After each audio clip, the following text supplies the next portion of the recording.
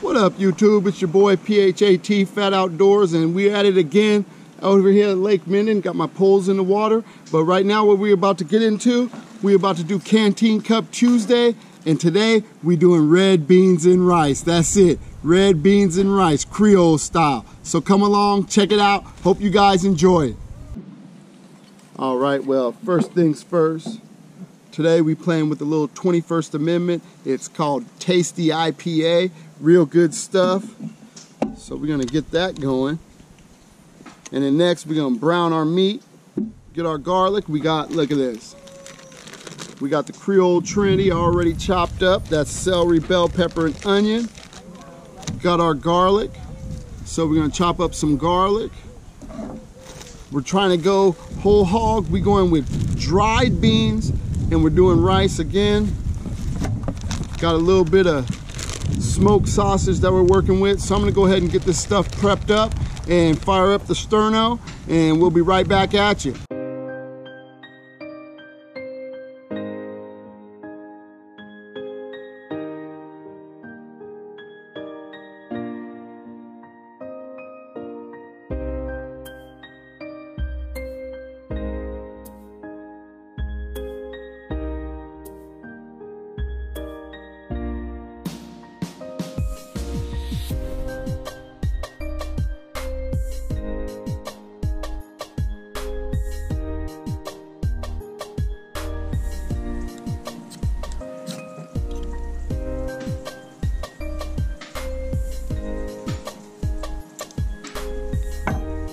Now that we got all the prep done, go ahead and put just a little bit of oil in here. Help my sausage not stick. I apologize if it's windy. Got my sterno going. Let's see, there we go. Get the pot going. Got that Hillshire Farm smoked sausage. Just gonna dump that in there. Brown our meat.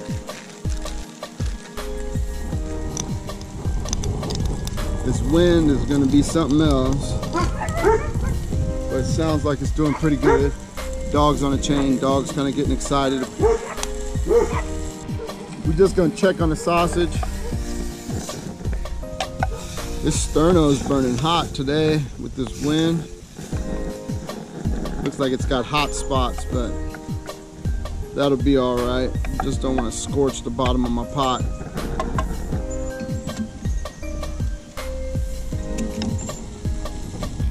So now our sausage is browned. See if you can take a look-see at that. Try not to burn myself on a sterno again, but now my meat's brown. I got a little bit of browning on the bottom. We're just gonna go ahead and stick that in there. Next thing I want to do is I want to add Creole Trinity again. This is celery, bell pepper, and onion. We're going to get that to saute down, and we're going to add the garlic just a little bit later, only because right now this thing's burning really hot and I don't want to burn my garlic. So get that on there. That sausage and bell pepper, not sausage and bell pepper. Get that Creole Trinity, that celery, that bell pepper, that onion going, and we'll be right back with you. So now that our vegetables have had a little time to sweat down and release some moisture, I'm gonna go ahead and add the garlic. It also, what it did was loosen up the little stuff from the sausage on the bottom, so that's all loosened up. My pan's not scorched. Smells really good. We got some visitors, so I'm gonna try to raise my voice a little bit more so y'all can hear me, wind and everything. I'm just gonna let that continue to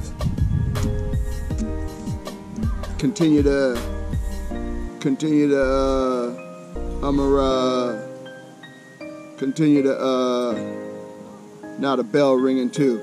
I might have a fish. Continue to sweat down. That's the word I'm looking for. Brother looking for the word sweat down. So that's what we're gonna let it do. sweat down a little bit, and we'll be right back. Once again, I'm gonna stop saying we'll be right back, because obviously you know we're gonna be right back. So while we're waiting on our vegetables, I want to talk about these beans. Now, I'm using dried beans for this recipe. First time I'm trying dried beans. I don't know what I'm thinking, trying to cook in a Canteen Cup dried beans. I did this recipe earlier this week at home, and I used canned beans, and what happened was, because I'm trying to let my vegetables really cook down, I'm trying to let all those flavors get together with the sausage and whatnot, the beans broke down and turned to mush. So I figured, hey, I should use dried beans. Other thing is, normally I would soak my beans, but I don't have time to soak them. It cooks a little bit hotter, so I'm thinking that if I pour these beans in, just fill them up with water and just keep letting them cook, keep adding water to it, they'll cook down. So that's what we're gonna try. We're gonna try dried beans in a Canteen Cup and see what happens.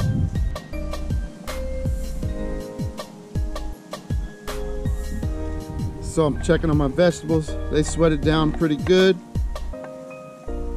Made a little water, that's all right. Loosened up everything on the bottom of the pot. That's what I really wanted.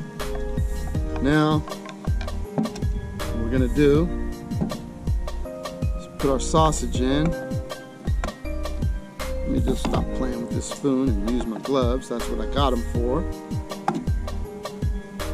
Put our sausage in. Then we're gonna put these dried beans in there. I think I got 3/4 of a cup, or maybe a cup of dried beans is what I'm using. Yeah, it was a full cup. And that's gonna be a full pot. So this is the hard part. I'm gonna try and get this to boil. Stir it up a little bit right now so I can make sure the vegetables and everything get off the bottom. The sausage gets in there mixed up. I'm gonna season my beans right now, so that way, the reason I season my beans now is that way when it starts to absorb the water, it'll absorb the salt. So that's that slap your mama. We're gonna add water. We're just gonna go ahead and really fill this can up. Cover the beans real good. Give enough headspace for it to boil. Now, it's just waiting and adding water as we need it. Stir it up one more time. I'll taste it in a minute. Maybe season it up a little bit more. But that's it. We're just gonna let this roll. Then we'll get our rice going once the beans get closer to being done. I wanted to bring y'all in so you could see the pot. Yeah, this is gonna take some time. It's sterno. I went ahead and I ordered a Trangia, so hopefully the Trangia will get to a boil quicker, but you can see all that sausage, that onion, celery, garlic, that seasoning. So again, we're gonna let that go ahead and come to a boil, and then we'll see what happens with it. Go ahead and put my lid on. Look at that, I'm putting my lid on backwards. All right, put the lid on. See you in a bit. All right, while we're all waiting for a boil, let's see if I can let you see this. The beans are really starting to swell up. So they're doing good. Soaking up some of these juices. Sausage is doing good, letting off quite a bit of grease. What I want to do is what I forgot to do. Just want to add a little bit of this Louisiana red dot. Let those beans soak up some of that. Since I don't have any andouille sausage, no hot link, give it a little heat, a little spice. Just using regular smoked sausage. Can't beat Creole red beans without some heat. So that's what we're doing. And add just a little bit more salt to taste it. Use just a little bit more of that slap your mama. So put that on there. Stir it in real good. Make sure my bottom's not scorching. Yeah, those beans are really soaking up this water. So that's good. I mean, this is a, let me see if I can let you see this. That's a full pot of beans right there. Probably should have used a half cup. live and learn. They're swelling up quite a bit. This is gonna take some time. Just let this cook down. So let me put the lid back on it. Okay, I just wanted to bring you in again so you can see it. I obviously used too many beans, so I used a cup of beans. I'd probably go down to a half cup or maybe 3/4 of a cup of beans because they're swelling up big, but I mean, it looks beautiful. It tastes great. It's doing really well right now. Just want to get it to a boil, hopefully get a little simmer going. I don't know what just happened. This always happens. Stupid thing keeps turning off. But anyway, the beans are looking good. I want them to swell up a little bit. Hopefully they'll go ahead and burst. Get a nice simmer going. Just let this simmer for probably about 45 minutes to an hour. See what happens. So that's all I wanted you to do, just to kind of take a look at it. Smelling delicious, except for sterno. So we got a really good boil going. Well, not a good boil, but a really nice simmer. Those beans, they're swelling up a lot, and so I'm to the brim. It's gonna be hard to add water to let them finish cooking down. What I might do, if you see that pot in the background, I know it's supposed to be Canteen Cup Tuesday and all that. You gotta use a canteen cup. Well, I started it in a canteen cup, but I might swap it out for that other pot just so I don't mess up these beans, because these beans, they're tasting delicious. They're tasting excellent. And so my recommendation, you know, live and learn. I would adjust this to maybe a half a cup of beans rather than a full cup of beans, because a full cup of beans swole up like crazy. So that's what we're doing. We might have to switch it out to a pot, finish it off. I'll still do my rice in a canteen cup, but hope y'all enjoying the video. Look at it, check it, it looks good. All right, my pot's simmering, it's doing really good. But if you look at this, I could barely stir it. It's all bean and sausage and that good stuff. But there's hardly no liquid in it, and my beans are still needing to absorb more liquid. So looks like the backup pot is coming. I'm gonna try and let it ride a little bit longer, but I can't add any water to this. So that's my dilemma. I can't add water to it. So hopefully the beans will soak up some more water. We'll see what happens, but man, oh man. Look at the grease on top of that pot. I don't know if you can see it, but it is good. These beans are gonna have so much flavor. It's just like cooking in your kitchen. Bell pepper, celery, that's starting to cook down. It looks delicious. So hopefully you guys are enjoying the video anyway. We're gonna be canteening in a pot Tuesday or something funny. But yeah, this is rocking. Hopefully I don't have to change out the sterno. Probably gonna have to do that too. Well, believe it or not, but I might just be able to keep going in the canteen. I was able to get some more water in, cover up the beans really good. So yeah, we still on. It's still Canteen Cup Tuesday. It ain't canteen in a pot. It's Canteen Cup Tuesday. We just letting this ride. So we were able to keep it in the canteen. Man, it's coming together nice. I gotta let y'all see this. You know what? I was able to keep the beans in the can. They're starting to burst. Make that good gravy. It's doing really, really good. But I did this the other night, like I said. Did it the other night. And it was good. But man, there is something to be said about real beans. That's real bean gravy, not canned. Real beans. And man, if y'all could taste this. This is delicious. I mean, it's real deal. And it is like cooking in your kitchen, I'll tell you that, because I boiled my beans for a long time, and this is my second can of sterno. I had to change out the sterno because it was going, but hopefully by the time this can of sterno is done, we'll be ready. I'll probably have to finish the rice on this, my Peak 1 Coleman, So that's what I'll probably finish the rice on. A lot of people out here right now, so hopefully it's not too loud for you. Hopefully you can hear me good, but man, we are cooking red beans and rice outside on a picnic table. That's what we're doing, and I'm excited. At first I was a little nervous that I wasn't gonna be able to pull this off with these real beans.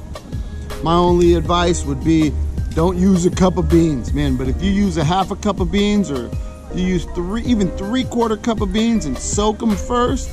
You soak these beans overnight, you know, you're backpacking or you're camping or whatever, you know you're gonna be using these beans, you soak them overnight, you're gonna have something. Let me just see. Take a look. Look at it. That's Creole red beans and rice. I'm trying to burn myself with this sterno. Yeah, it's good. It's good. It's really good. Did I say that it's good? All right, I want to show you guys a little trick on what I do to make the gravy. Now that the beans are getting soft, what you want to do is mash them up against the edge. You want to kind of mash up some of those beans, just like if you were making refried beans maybe, but mash the beans up against the edge of the pot. That's going to help it thicken.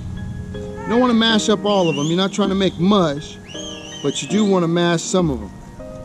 That way your gravy gets nice and thick. We're doing real good right now. So I'm just mashing up some of the beans just on the side of the pot. You can see they're getting soft. They're starting to burst. Now look at this. You can start to see how it's going to thicken up. So yeah, hang out. We doing it. Man, that's good. I'm impressed. If y'all can't figure out that I'm impressed because I did it again. Yeah, I'm bragging. I did it again. Boy, cooking outside. All right, I apologize. The sun's setting in the background, but the beans are coming along nicely. I'll open those up for a minute. See if you guys can see those. Look at my little stir stick. Yeah, there we go. Don't want to scorch the bottom. Use the stir stick, I can get everything off the bottom. So that's going, got a little scorch there. I shouldn't have neglected them too long, but it'll be all right. Oh man, this is just about ready. Look at that. That's looking good. Now, it's time to do the rice. So these beans, stir that bottom a little bit. They're soft, they're good. Not all of them are busting. Way better than with canned beans. So here, I've got 3/4 cups of rice. It's just long grain rice. Throw that in there, and since I got 3/4 cups of rice, I'm gonna use this because this is warm water from mate from this morning, still warm. So I'm gonna use 1.5 cups of water. It's a cup.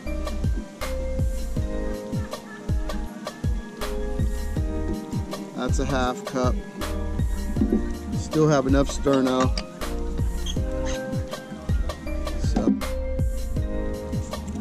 Go ahead and put this to the side just for a second. We're gonna go ahead and get our rice boiling, and we'll be right back. We having red beans and rice tonight. Okay, well I'm cheating a little bit.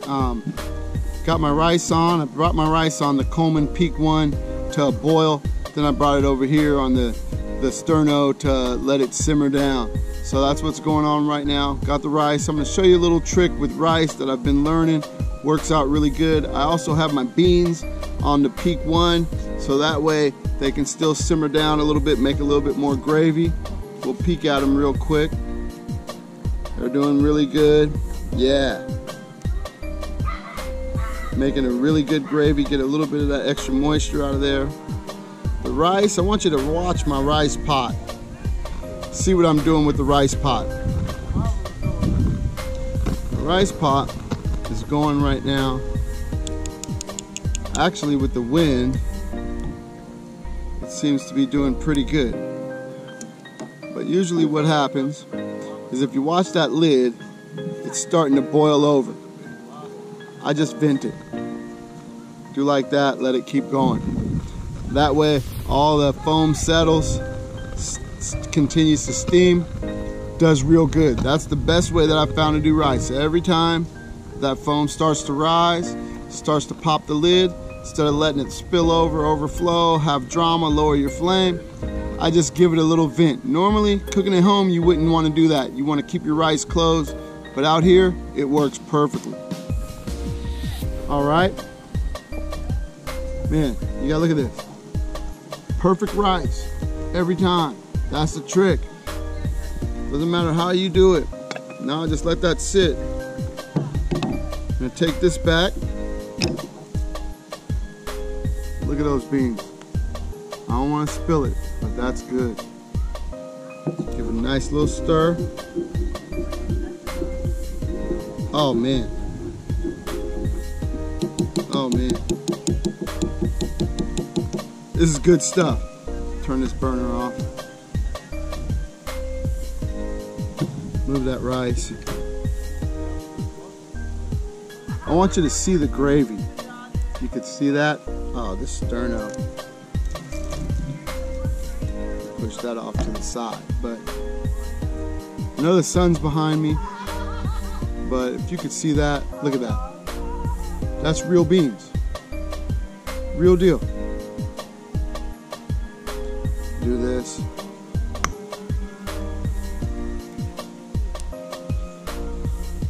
Look at that.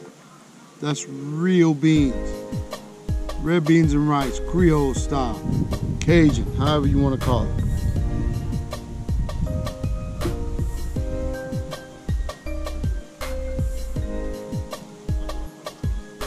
Say grace, and I'm just gonna go ahead and, I don't want to eat dinner yet, but I want to do a little taste.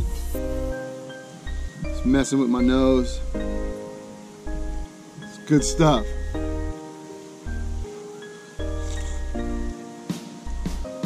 Sausage, beans are tender. Oh my goodness, the gravy's thick. Hold up. Let's just put a little dash hot sauce right on top. Oh man. We cooking outside.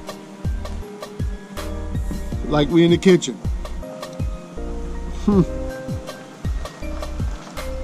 That'll make you slap your mama. That's good stuff. Creole red beans and rice, Canteen Cup Tuesday. That's how we doing it out here at Lake Minden. Well, I hope y'all liked the video. Canteen Cup Tuesday again. Creole red beans and rice. Fat folk, always remember this. Get outside, enjoy life, and always have a lot of fun at it. Phat, Phat Outdoors. All right, so now that our vegetables have, what am I trying to say? God dog, GoPro stop video.